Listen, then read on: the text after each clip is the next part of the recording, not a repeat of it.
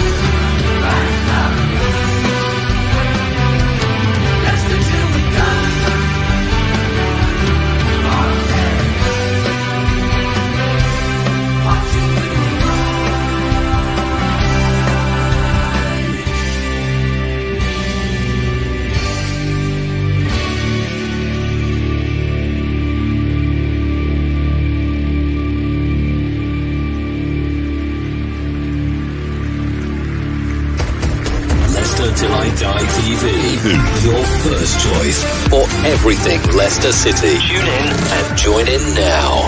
And now, here's your host. Right, Chris. Tony, good evening. How the devil are you? How you doing, Chris? Yeah, I'm okay, thanks. I suppose like all Leicester fans, not overly happy at the moment, but I'm sure we'll have a little chat about that. But it wasn't the best of results yesterday, Chris, was it? Let's put it that way. Not at all. And I am. My psychiatrist says it is good to talk about these things, so we'll soon find out. Ray says hello, and Doug says hi. Tony Cottee was one of my favourites on Sky. Well, nice to have you in, both of you, at the start. Tony, I mean, the obvious place we always start with these sort of things is, how did you get into football? Just like most kids, really, Chris. I mean, I was playing local football. I'm very much an Essex boy. I was playing in the town of Romford. Started playing as a 6-7-year-old and realised very quickly I could do something that the other kids couldn't do, which was to put the ball in the back of the net. So I was always a forward. I always loved playing as a forward. Always loved scoring goals. I scored 99 goals as an under 10. So I think it's fair to say that I sort of knew where the goal was, which was great. And I had a great time growing up in the Essex area, but it's all a little bit different nowadays. I'm sure there's a wonderful academy at Leicester, and I'm sure they'll be looking at players that are 6, 7, 8 years of age nowadays. But I had to wait until I was 12 before I got spotted by West Ham, and that was it. I signed for my local team and progressed through the ranks. I was going to say that they were your team you supported from the start, were they, West Ham? Yeah, absolutely, Chris. And I think it doesn't matter what club you support. I think you're pretty much sort of brainwashed as a kid, aren't you?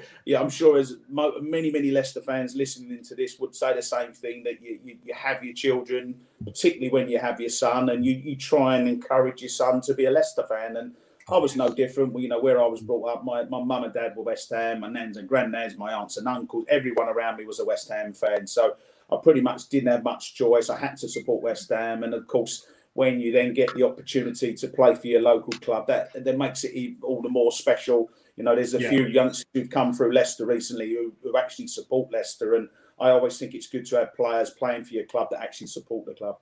It always feels that bit better when they do well, doesn't it? Absolutely. No, it's very true. I mean, I've got 4 kids, but when my first one, who is out of the 4 of them, there's 2 boys, and he is the mad footballer.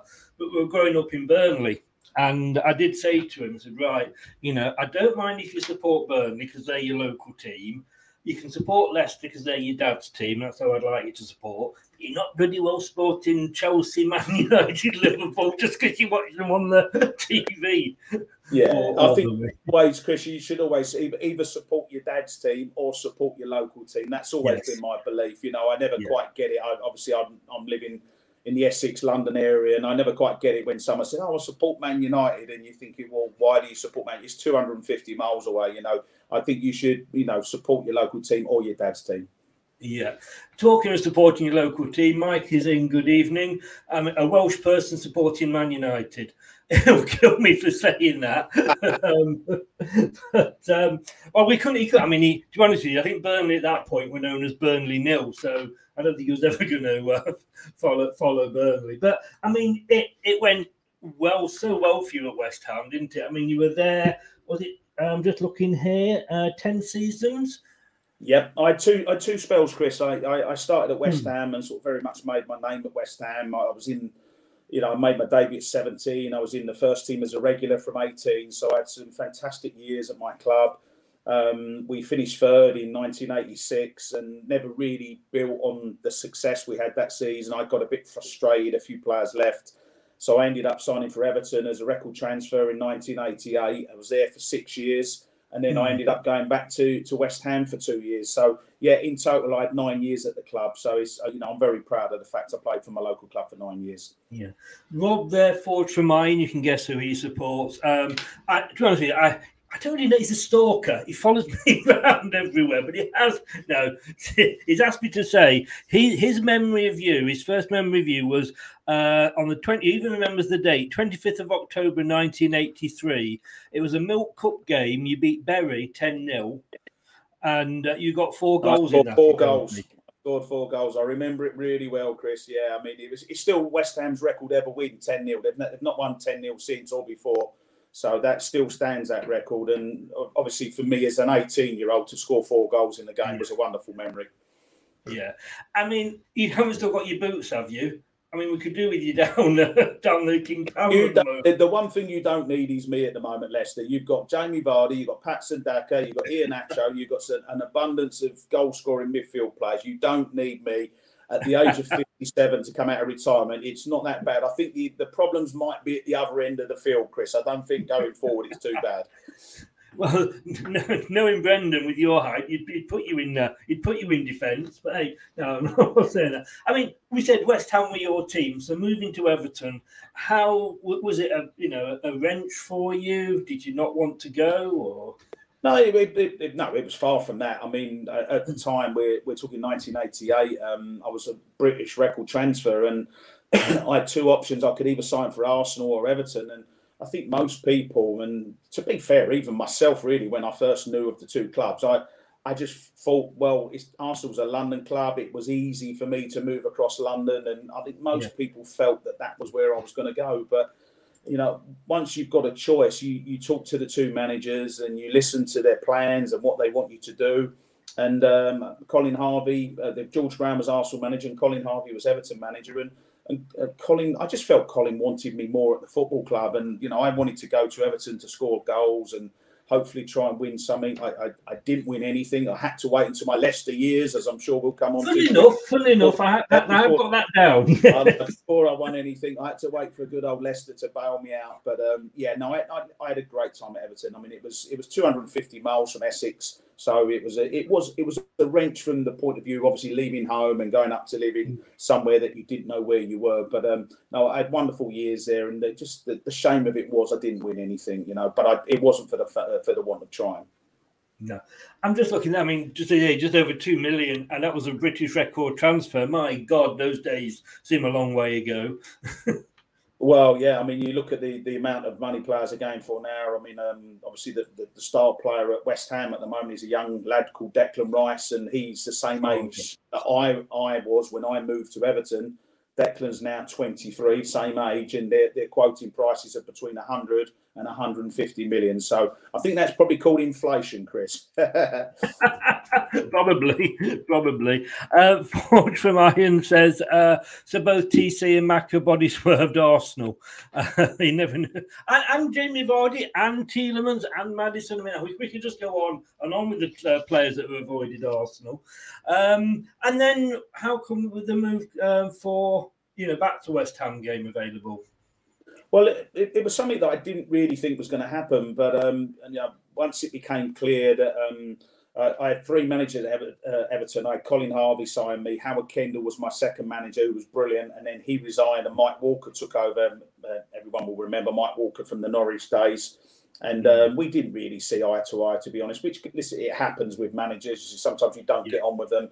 And once it became clear that I was going to be leaving, I obviously wanted to come back to London and to Essex, where my family was. And I was just fortunate, really, that West Ham came back in for me. It'd been 6 years since I'd left. I think there was a little bit of unhappiness with me, where I left the club, which I understand. As a fan, you can't change your colours. And, sometimes if you have a favourite player and he leaves, you get disappointed and upset with them. I understood all that. But I think where there was 6 years in between the two spells, I think by the time I came back, the fans were ready for my return. And I had a good time there, Chris. I had 2 seasons. I was top scorer, and, I sort of came back to West Ham really to finish my career. I was 29 when I signed for them and 31 when I left to go to Malaysia. So, Malaysia was never in the plans, quite obviously. I was going to come on to Malaysia. I mean, when you're planning your career, when you're starting out, I wouldn't have thought Malaysia would have been sort of in there. Maybe America, but definitely not Malaysia. Yeah. I mean, as I always say, it's a lovely place to go for a holiday, but not so much to play football. I don't really know what happened. As I say, I was top scorer for 2 years. Harry Redknapp was the manager at West Ham. He signed a lot of foreign players that came into the club in the mid-90s, and I got injured, and all of a sudden I was sort of like a 5th or 6th choice striker. And more importantly, West Ham had spent all their money, and they needed money coming into the club to balance the books. And one of their main assets that they had was me. But instead of signing for an English club, the only club really who came in for me was a team called Selangor in Malaysia. And, as far as I know, I think there was a little bit of interest from QPR, but no one really wanted to buy me. And, I found it a bit strange because, as I say, I'd been top scorer in the Premier League for the previous 2 seasons. I was only 31 years of age. If you look at Jamie now, he's 35, 36, still banging the goals in. So, it was, I could never quite get my head around the fact that no one's wanted to take a chance on me. And of course, I had to wait for my return from Malaysia for someone to take a chance and believe in me. I mean, Ant says there, Ant's Leicester Football fan channel, another Leicester channel. It's a great channel, guys, if you're not sub to that. Away from football, what was Malaysia like to live in? Yeah, very hot. I think anyone who's been to the Far East, or if you say been to the Caribbean or to Florida, and you know that intense heat with torrential rain at times, and it's exactly what it was like. It was a real eye-opening life experience, to be honest with you. I don't regret going there. It was a great experience, but ultimately, from a football point of view, and I was, first and foremost, I was a professional footballer. I wasn't being fulfilled with my football exploits over there. It was the league was only 4 years into being professional compared to the UK, which was 110 years professional. Yeah. So obviously there was a big difference between Malaysian and English football.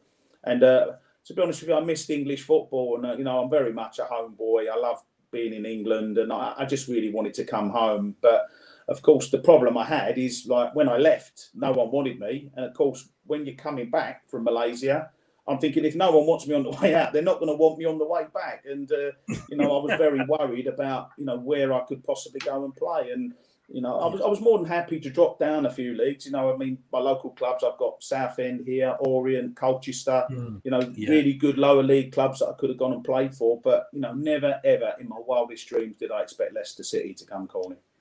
Well, I mean, how did that come around? Because it's like you say, you're on the other side of the world. In fairness, you're probably out of a few people's minds, and I don't mean that horribly, but because of where it was. I mean, we all know Martin O'Neill didn't like to do things the normal way, but how did that all come about? Well, the person I've got to thank, Chris, is Steve Walford. Now, those of you with long enough memories will remember that Steve Walford was Martin O'Neill's coach, along with John Robertson. Yeah. But more importantly, Steve was a teammate of mine at West Ham. In my early days, when I was an 18-year-old kid, Steve was in the first team with me. And at the time, my dad was an insurance broker. So my job was to go into the training ground and try and get as many of the lads to get their car and house insurance with my dad as possible. Yeah. And one of the people that I managed to convince was Steve Walford. So anyway, Wally signed up with my dad. This would have been, 83, 84, a long time ago. And then if you fast forward 14 years, Wally is still doing his car insurance and his house insurance with my dad. And the conversation one day just came from Wally, how's Tony doing in Malaysia? And my dad said, well, he's not very happy. He wants to come home. He's struggling to get a club type of thing. And Wally just said, well, let me speak to Martin O'Neill. He said, we've just won what was the League Cup in 1997. We've qualified for Europe and we need to increase our squad. They didn't have the squad numbers there to compete in Europe. So anyway, my dad relayed this message on to me and I started laughing. I went, Dad, I said, I love Wally to bits, but I can't see in a million years Martin O'Neill's going to want to take a chance on me. Little did I know. And of course, by the time I flew back to the UK, I very quickly drove up the M1 to Watford Gap Services, a service station I'm sure the fans will know very well on their travels down towards London. And I just sat there with both Martin and Steve Walford, had a chat, and we literally agreed the contract I was going to sign. It was on a serviette in Watford Gap Services. So I was just about to say, was it on the back of a pack of 20 fags? Because that's it was very similar to that. And of course, this is only 25 years ago, Chris. It's not that long ago, but I think I trusted Martin that he would honour what he'd said, and he obviously wanted to sign me as a squad player. And he made that quite clear. He said, "Look, we've got Heskey, we've got Claridge, we've got Marshall. I think they just signed Graham Fenton as well. So there was like 4 forwards there." And he said, look, if you're good enough and you can convince me, you'll get in the first team. He said, if you don't do that, you won't be in the first team. It was very simple. Yeah. And did you, obviously you were pleased to accept that and come back. Did you look at the competition and think, yeah, I can beat them? Well, I did in my mind. In my mind, I was always, the one thing you've got to have as a footballer, Chris, you've got to be confident. You've got to believe in your own ability. And that was something I never, ever struggled with. I always knew that I could score goals. I could play on my day, not every game. Not everyone can play well in every game. But on my day, I knew I was a decent player. I was 32 years of age by the time I came back to Leicester. So I knew that time was against me a little bit. But what I didn't really realise is how unfit I'd become, because I'd sort of pretty much wasted the 1996-97 season. I only played a few games for West Ham. Then I went to Malaysia. Then it was like a 3-month pre-season where I didn't really do too much work. And I just lost a lot of my fitness. So, of course, by the time I came back and I started in training with the Leicester boys, they'd all been playing Premier League football and I'd been playing out in Malaysia. So, I'm the first to say, I put my hands up. I was nowhere near fit enough. Wasn't not good enough. I just wasn't fit to play in the first team. And I had a few battles with Martin and a few run-ins. That first 6 months was difficult for me, and I looked at moving up to Leicester, but I'd only signed a 2-year deal. I was 32 years of age. My first wife at the time was pregnant with twins, and my daughter was at school, so it was very sort of difficult for me to commit and go and live in Leicester. As nice a place as it was, we found some lovely houses, but I didn't want to commit if I wasn't going to be in the team. And of course, 6 months into my contract, I hadn't even started the first team game. So, from that point of view, I probably made the right decision in terms of where I was living. But it also meant I was commuting up the motorway every morning. I'm on the M25 and the M1 driving up to Leicester. You couldn't do it now because of the traffic, but 25 years ago, I just about got away with doing it. I'm going to say that's a fair old commute for every day, wasn't it? Yeah. Well, it was 2 hours up and 2 hours back. Obviously, you got a day off on a Wednesday or after a reserve game or whatever it might be. But it was still tough sometimes, to be driving up and driving back. And of course, as an end product for any footballer, the one thing you want to do is you want to play on a Saturday. And of course, if you're doing all the travelling and you're playing, it's not a problem. But of course, that first season, I was very much in and out of the team, and come the end of that first season, you sort of scratching your head, is it worth it for me to keep doing the commuting and everything? It was hard from that point of view. Do you remember your first game for Leicester in the first team? Yeah, well, my first official appearance, I think, was in the famous 3-3 draw at Filbert Street when Dennis Bergkamp tore Matt Elliott apart, something that we constantly remind him of, obviously. Bergkamp was absolutely unplayable that day. He was fantastic, and he scored his goals, didn't he? I just remember at the end of the game, for whatever reason, Walshy and Ian Wright were trying to kill each other. And for some reason, I just ended up in between the pair of them. I don't know why, but I'm sort of in between the pair of them, trying to separate them. And that was my sort of first introduction. But, you know, I had quite a few substitute appearances. And then I think my first start was at Grimsby in the League Cup. I don't know whether you went to that game, Chris, but, you know, we was defending champions in terms of the League Cup, and we lost 3-0, 3-1, whatever it was. And I remember the result, but I didn't go. But who knew what was to come? After the game, Martin O'Neill made it quite clear that he wasn't happy, not just with the team's performance, but with my performance. And as a result of that, I ended up going out on loan to Birmingham for 5 weeks. Yeah, and it's great that you mentioned that Arsenal game, because we've got a big Arsenal fan in the chat, Anthony Herbert. I'm sure Anthony, in reply to your question, his favourite game was that 3-3 against Arsenal. I bet it was, yeah. I bet it was. And there were some great goals from Bergkamp in that. I mean, the one that he took over Elliott, you know, it was just like, he left him. It was Gaza-esque, wasn't it? Let's be honest. But I always ask, because I chat with Steve Walsh, and we've had him on here and what have you. And I always say, I said to him once that, would you have hit him if you'd got to him? And he said there was too many people holding them back that they would have even got to each other. But it looked good. It looked good on the TV. Exactly, I know. It was a very passionate night. Yeah, still is. In fairness to him, you mentioned it earlier, so it's only fair that I do. Many great years at West Ham, many great years at Everton, but there was only one club where you actually managed to win something. And it wasn't the second time, because we were under Martin. I mean, that up until recent was amazing years. You know, we were mid-table in the Premier League. We were, you know, in 3 finals in 4 years. We won 2 of them. We didn't know it'd be that long again till we'd be back there. But first of all, the one before, when we lost to Tottenham. I mean, the thing I remember sticks out about that is, was it just in Edinburgh getting sent off? Yeah, with Robbie Savage. So we had a bit of a, can't call it a scrap, but a little bit of an altercation. And of course, when Tottenham went down to 10 men, Chris, we as players, and I'm sure all the fans thought, well, that's it. You know, we're going to win the game now. And it was a poor final. It really was a poor final. There was very, very few chances.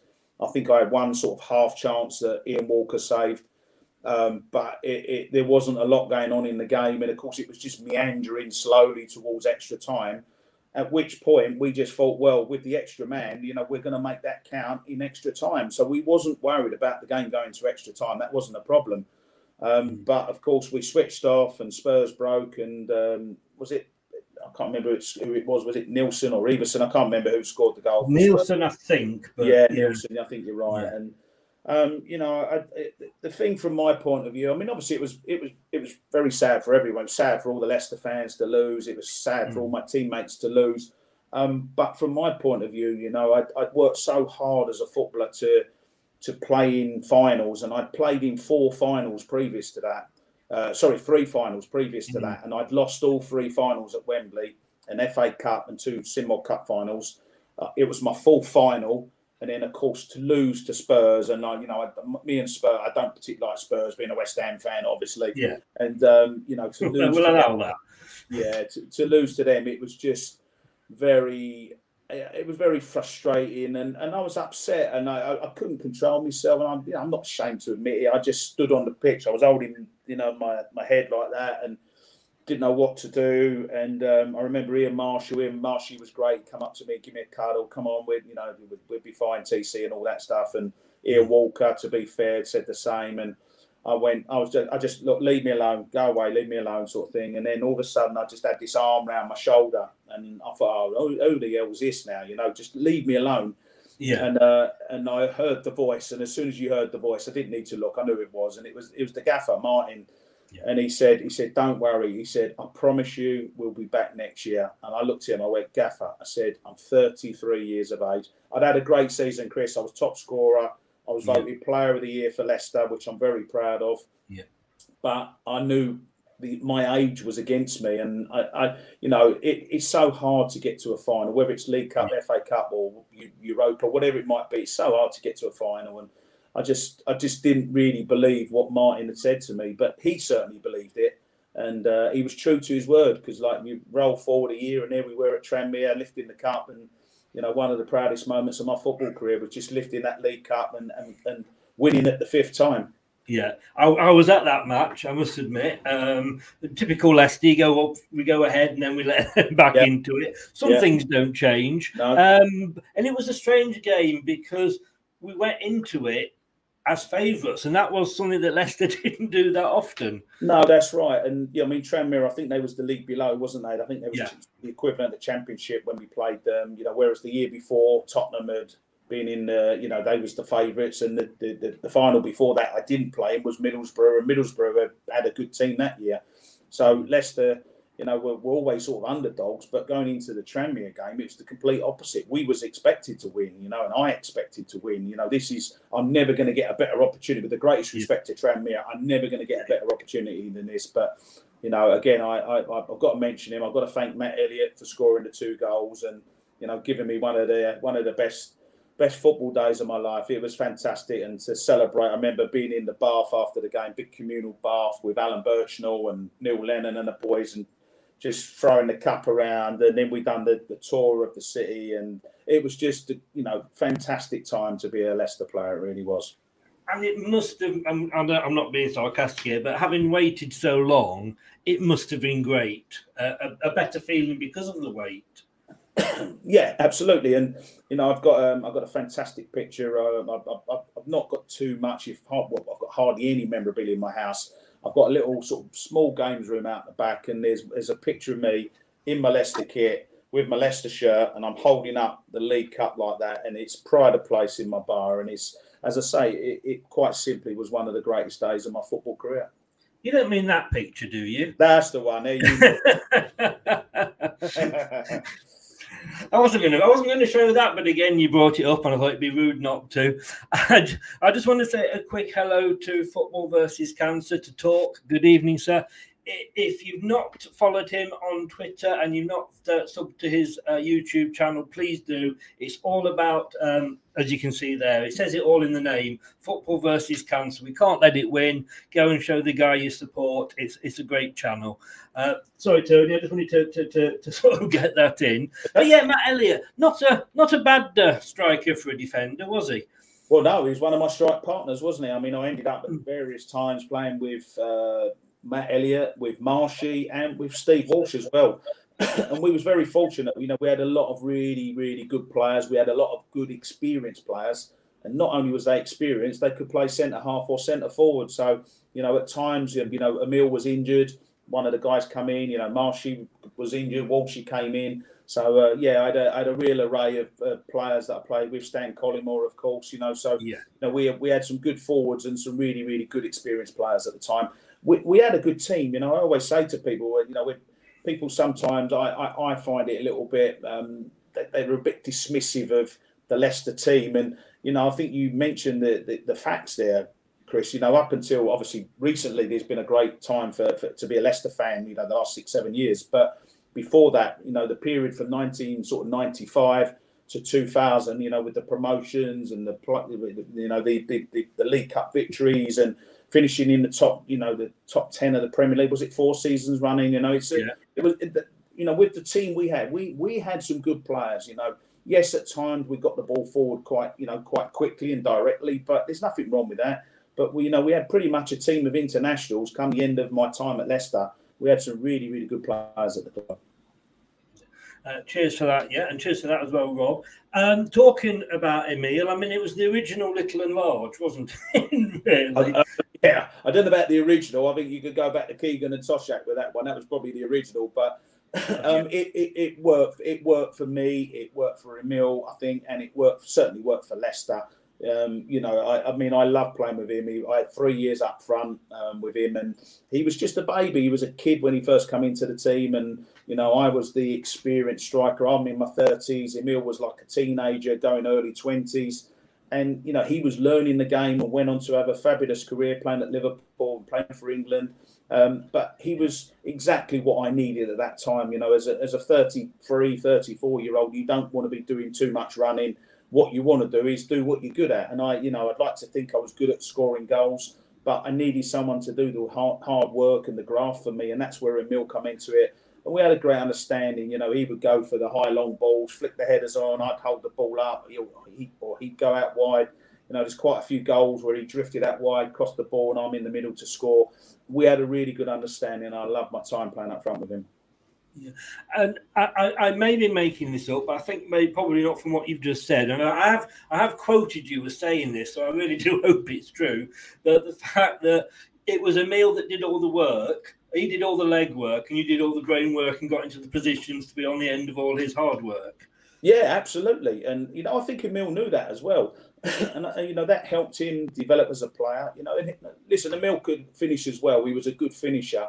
Yeah. But he was learning his game. You know, as I say, as a 19, 20, 21-year-old, as he was when he was at Leicester, you know, you are learning the game. And, I'd like to think, you know, I know he's not on tonight, but if you ever speak to Emil, I'd like to think that he would say that I helped him and I passed on my experience, because when I was a young kid at West Ham, you know, breaking through and playing my games, I had players like that were giving experience and advice to me. And that's what you try and do. When you're a senior player, you try and help the youngsters. Yes. I mean, a lot of people are coming in with questions, but it's got a few sort of general ones of my own that I found out about you. And one that Anthony said here, and he says, do you still have your scrapbook from your playing days? Yeah. And I've still got the scrapbooks. They're safely locked up in the loft, and I'm not as sad to refer to them all the time, Chris. You know, every now and again I get up in the loft and I sort of walk past them and think, oh, there they are, sort of thing. But yeah, I mean, they're there. There's a personal record from pretty much every game I played from the age of 7 up to when I retired at 36. But as I say, I'd just like to play. I'm not as sad that I go up there and look at all I don't sit up there every night looking at all the scrapbooks. I just wanted to confirm that. No, I can believe it. But I mean, is it every goal or every game that you kept cuttings from? No, both. Every game, every goal. And you know, my dad started it when I was 7 years of age, and I just thought it was a good idea and something nice to sort of, you know, just keep a record of what I achieved. So, you know, I'm so sad that if you said to me when I was an under-9 player, well, you know, who did you play in September when you was an under-9, I could go back and list the games and the goals. I won't do it to you tonight, Chris, I promise you. Well, your meal's ready at 8, isn't it? Yeah, exactly. We haven't got time for that. Yeah. You mentioned this picture before, and it's just coming up. I mean, it is one of those iconic pictures, isn't it? Yeah, it is, and that's exactly like I say. You know, I'm just thinking go away, and Martin's. You know, he sort of he searched me out because, you know, I was standing on the 18-yard box, and Martin obviously would have been, you know, in the tunnel area on the halfway line. I don't know what he did because I just was in my wallowing in my self-pity, and I don't know what he did, but I'm guessing he would have come on the pitch and he would have pretty much gone round to all of the players, not just me, but all the players, and said the same sort of thing to all the players. But he got to me eventually, and I thought it was a really nice touch and a really good bit of man management from Martin. Yeah, and of course, we say just 12 months later, I'm trying to find it now. There we go. I've just gone past it. 12 months later, celebrating. Yeah, there it is. Matt Elliott having scored the goal. And I mean that was a great day for us all. You know, not, as I say, it's not all about me. It was about Leicester winning the trophy, and you know, it was a wonderful day, and it made up for the heartache of the year before, because I think we was all so disappointed. You know, we let the fans down, we let ourselves down in 1999 against Spurs, and you know, we had to put that right, and you know, I'm pleased to say we did. Yeah. Another question that has been asked, but I've got written down here, that do you think if things hadn't worked out for you, sort of in the footballing sense, that you had a career in Hollywood ahead of you? Don't think so, Chris. I know where you're going with this. I'm not subtle, am I? I had a very short acting appearance. This would have been what was it, about 6 years ago now, and I appeared in the film called Final Score. So if you haven't seen it before, you don't know what you're missing. I can tell you what you're missing. You're not missing a great deal. you'll see me get shot on screen and my acting's terrible. I just go back like that. And that's about. I don't particularly say anything in the film, and I just get shot by a terrorist. And funny enough, I never got nominated for an Oscar, which I was quite disappointed about. But yeah, fully understandable that I didn't know. Sounds like one of those very good romantic comedies. But let's be honest with you. I might have had more chance with one of those. Yeah, you're no worse than Gary Lineker in Bend It Like Beckham. So no, exactly. Yeah. You did obviously. I mean, going back again to West Ham, you won Young Player of the Year. You've had. You played around. You came back. You went down a few. You flew a few. My teeth in a few leagues and carried on playing. If you could take one memory away from everything that you've done, what? And I know it's hard, probably, because you've got quite a few over the years. But what would that sort of one memory be? I don't think I could. I couldn't just nominate one memory, Chris, because I think every club that you play for, you have special memories, and I've got special memories at West Ham and Everton, specifically with my debuts. Obviously, I played for England. You look back and think, wow, I played only 7 times, but it was 7 times. So, I look back with great fondness with those days. And, Leicester, we spoke about the Tranmere game, but I think one of my best memories really was scoring my 200th league goal for Leicester. And, the week before, we played at Wembley, we lost to Spurs. And, everyone wanted to put that right. We played at White Hart Lane. I think they paraded the trophy round the pitch beforehand and all that rubbish. And we just wanted to go out and put one over them. And what was great, we won the game 2-0 and I scored. And when I scored, it was my 200th league goal. And that was a great feeling, a great buzz for me after the disappointment of the week before. The other things, highlights of my Leicester career. I mean, obviously, scoring at Old Trafford and when we won 1-0 in 1998 was an incredible day for me and my family and all the fans.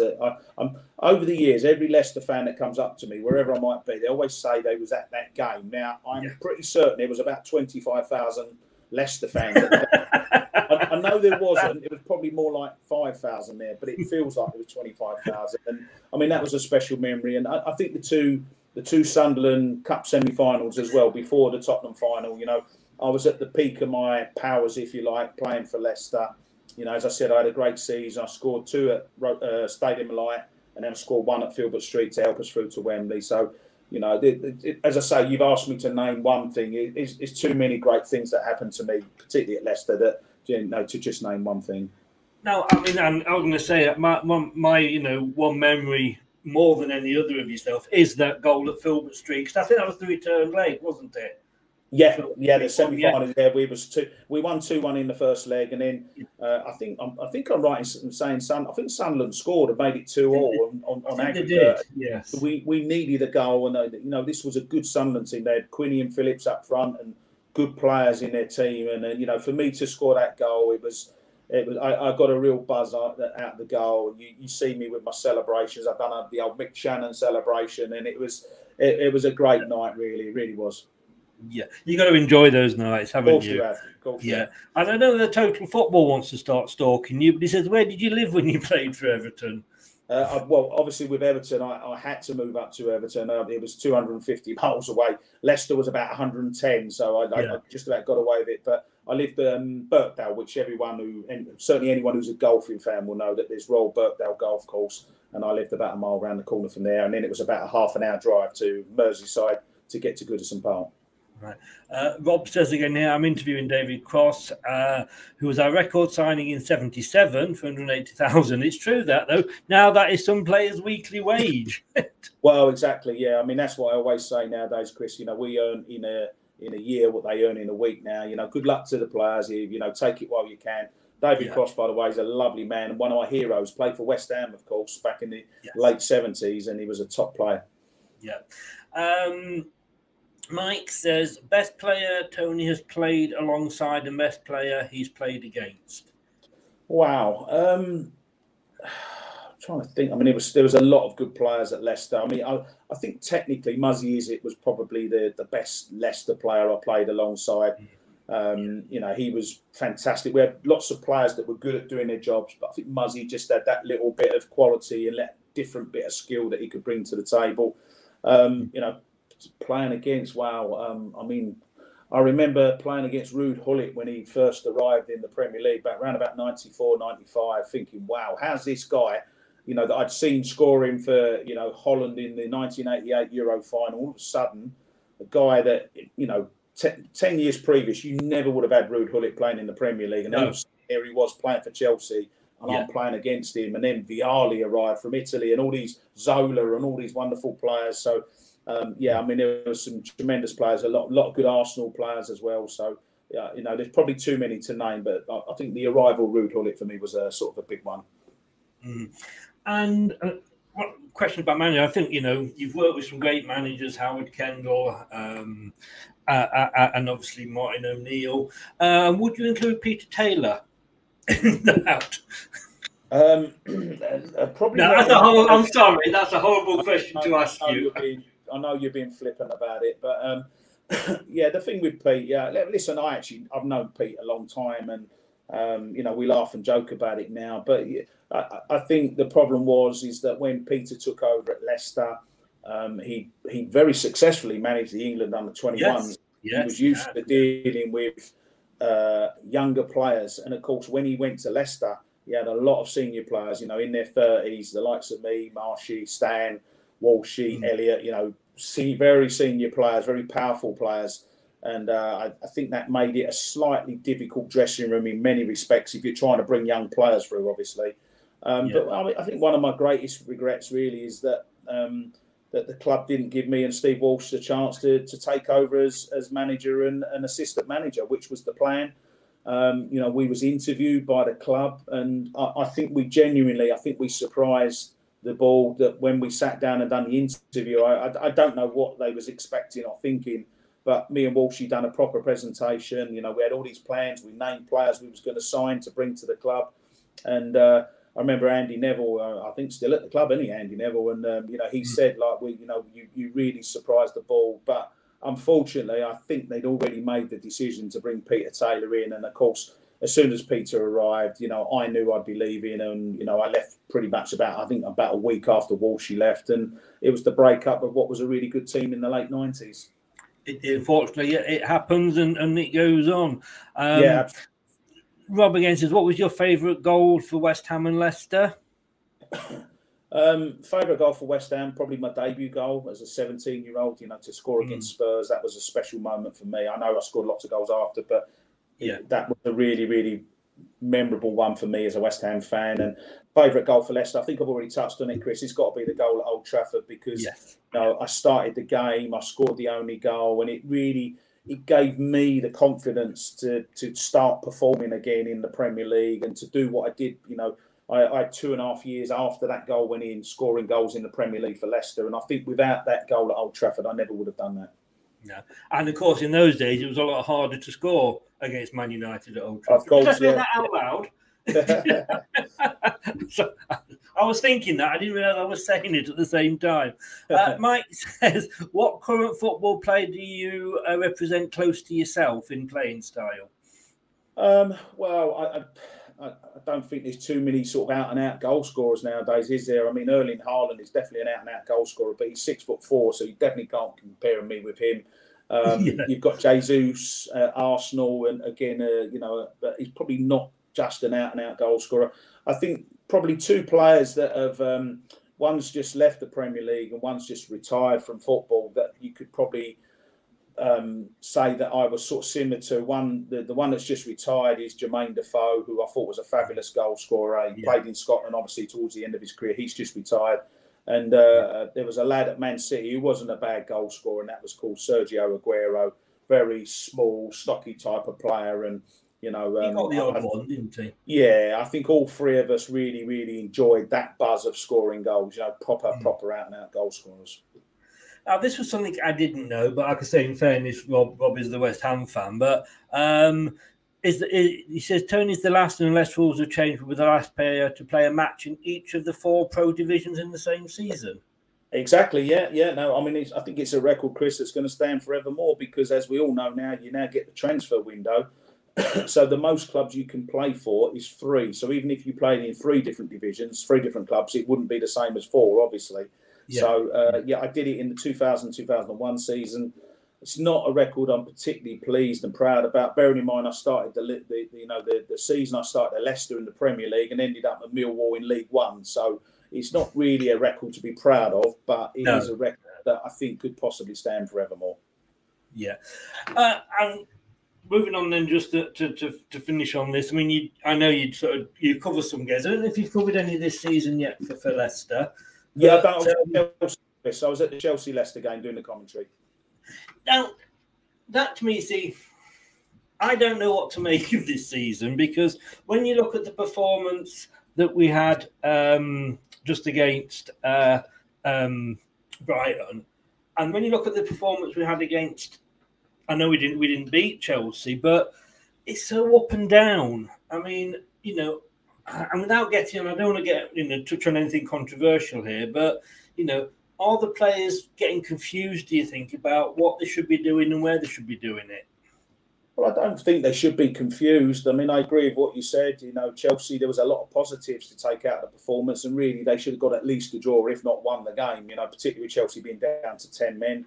I didn't see the game live yesterday. I only saw the highlights. I mean, you can see I've actually got my Leicester shirt on. As you can see, I've just finished doing my stuff for LCFC TV, which I love being a part of what's going on at Leicester. And, I've just been working with Matt Elliott and Ewan Roberts, and we're all sort of scratching our heads a little bit, trying to explain why it's been such a difficult start to the season. But I think football is a game of basics, Chris, and the one thing you cannot deny at the moment is Leicester are conceding too many goals. They've conceded 16 goals. The only team that's conceding more is Bournemouth, and they lost 9 at Liverpool, as we all know. Yeah. So I think, it's something that the players and the managers, and it's not just about the defence, it's about the whole team. You've got to defend properly. They still scored 2 goals away from home. So, there's an argument there that you should be getting at least a point if you're scoring 2 goals at Brighton. Tough place to go to. But if you're going to concede 5, it could easily have been 6 with McAllister's goal of the season that got wiped out. Yeah. You can't get away from the facts. They're conceding too many goals. Now, how you put that right is down to the manager, particularly down to the players, picking the right system and everyone doing their job properly. They've got some tough games coming up. You've got Villa coming up. It's going to be tough. They've just picked up. They've got a good result against City. Stevie G's got a point to prove. You then got Tottenham away. You know how hard that's going to be, that game. So, there's no time to feel sorry for yourself in the Premier League. You've got to pick yourself up, dust yourself down, away you go. And they've just got to get that first win. I think if we get a first win against Villa, then you will see a different Leicester going forward. It is, you just need that ball to go in off somebody's backside, don't you? And give them a 1-0 win. Well, yeah, 1-0 win would be great. But of course, if you're not defending well, Chris, and this is my point, if you keep conceding goals, it's been goals pretty much, I think, is it every game? I think they're conceding every game. And if you're conceding too many goals, you cannot win football matches because it becomes too hard.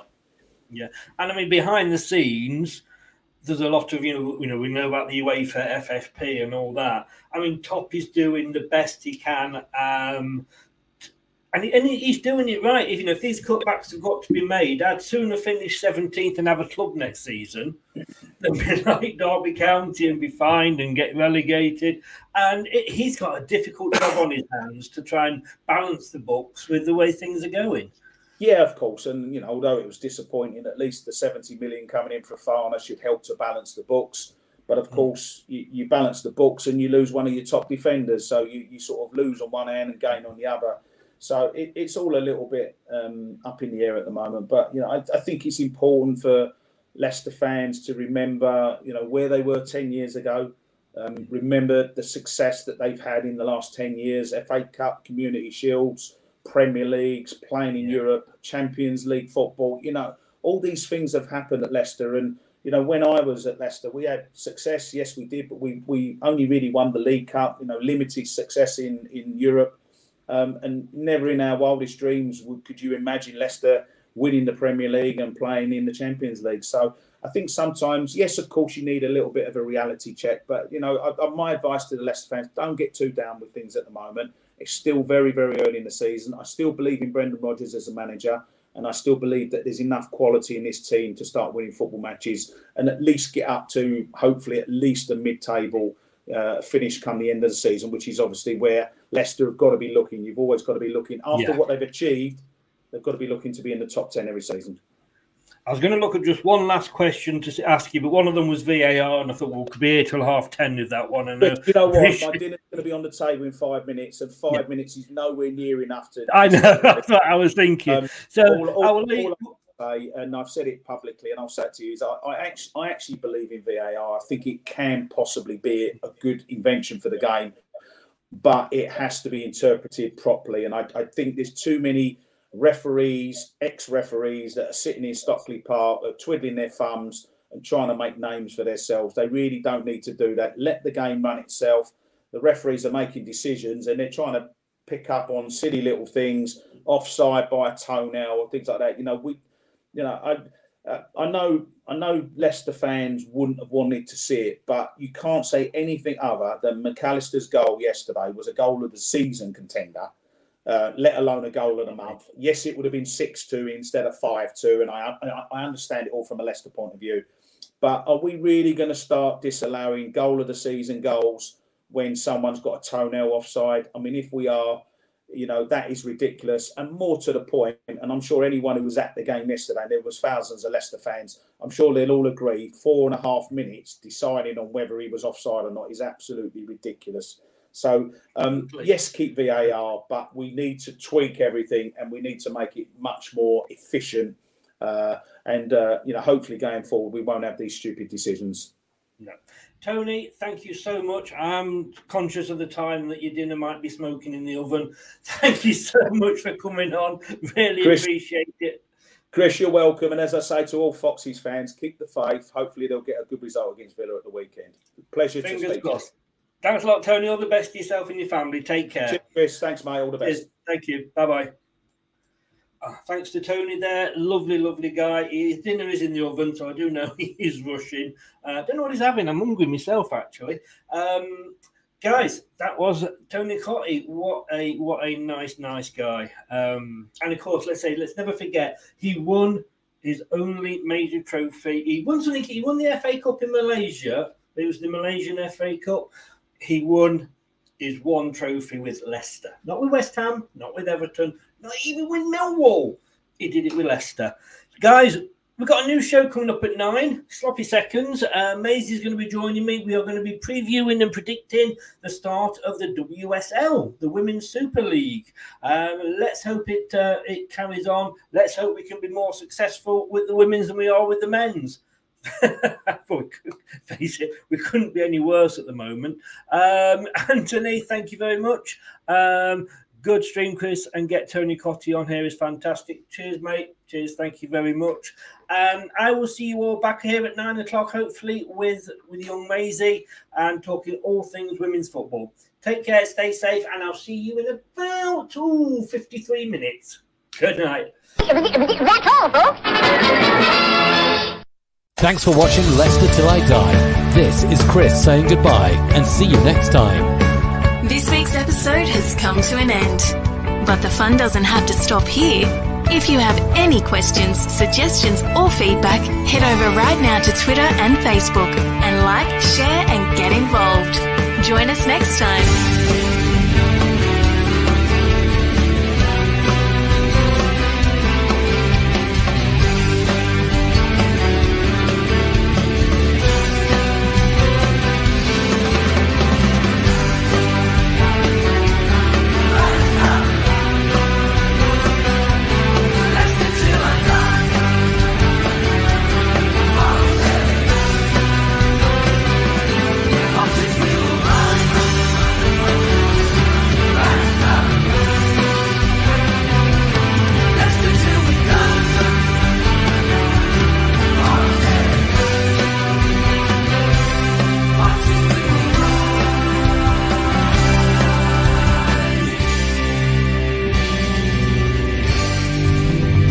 Thanks for watching. These videos are tremendous. You better like them too, or I'll be back. Leicester Till I Die TV. They think it's all over. It is now.